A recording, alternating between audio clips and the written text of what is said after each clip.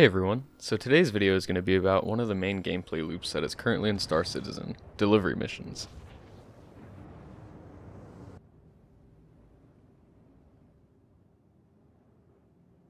So 3.10 completely replaced all of the old missions on both the illegal and legal sides, and that's what I'm going to be taking a look at in this video. So in 3.10, there's really only one type of delivery mission for each side of the law, whereas before you had some variety in the distance you wanted to travel for your deliveries. I'm going to be playing an example of each in the background of this video, but just so you have some sort of reference for how long these take, the illegal one took a bit over 20 minutes and the legal one took about 30 minutes.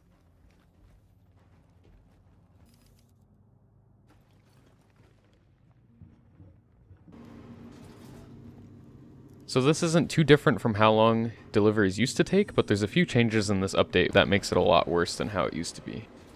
First of all, the pay on these missions is pretty bad. So even though in this most recent patch to 3.10 they doubled the pay for the legal deliveries, they still only pay 8,000 credits. The illegal ones haven't been touched and they pay 6,000 credits. That's not that much for delivering 3 packages on the legal side and for making at least 3 stops on the illegal side.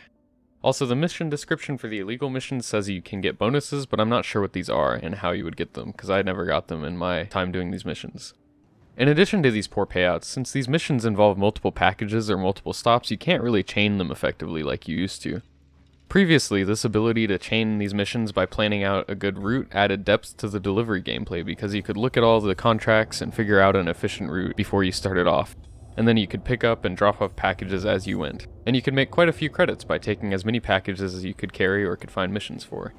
Even the illegal ones had opportunities to be stacked in this way, in addition to just having a higher payout than the current ones. To add to the issues plaguing these new missions, you only get paid at the end, which makes them harder than ever to complete, especially with some of the bugs going on right now. I tried to do the legal ones multiple times before I was successful because of things like boxes not being there, not being accepted, or just entire outposts not spawning. The fact that in the case of legal missions you have to either take 3 packages to separate locations or pick up 3 packages from different locations and deliver them to one location before you get paid anything at all can make these missions very frustrating for the new players who are likely to be doing them. With so many stops, the chances of something going wrong before you get paid are just so high. With that being said, I think the purpose of these missions is to get some focused testing done on more complex delivery missions, which could be good for the future. I hope to see some high-paying longer distance deliveries return in some of the future updates, and maybe some different types where you have to deliver things in a certain amount of time. Also, these current missions would be greatly improved if they paid more and paid you as you did them, which could help out when you inevitably encounter some issues, so that you don't end up with nothing. Also, I would have liked for at least some of the old missions to stick around for this patch though, because right now there's no reason to do deliveries if you want to make money. This is especially the case since everyone has a loner freelancer right now, which means that you can do any sort of combat mission you want to. If you want to just do some deliveries for fun, then go ahead, but if you want to earn credits, you'd be better off doing pretty much anything else. Deliveries have effectively been removed for this patch.